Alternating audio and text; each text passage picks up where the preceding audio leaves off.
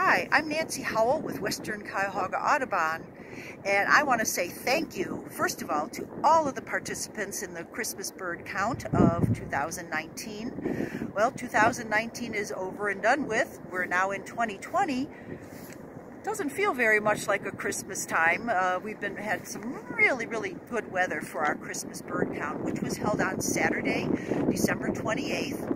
But on that day, with all of our great birders out there and all the great routes, we picked up 73 species of birds just in our count circle.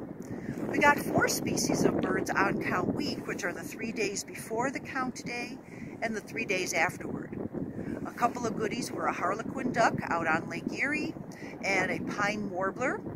We also got a yellow-rumped warbler and a lot of other songbirds, gulls, waterfowl. It was great. It really was. And I again want to thank all of our participants. But I don't want to forget about the year 2020, which we're in right now. December 27th, it's a Sunday, is our Christmas bird count for 2020. So mark your calendar, December 27th, a Sunday, 2020.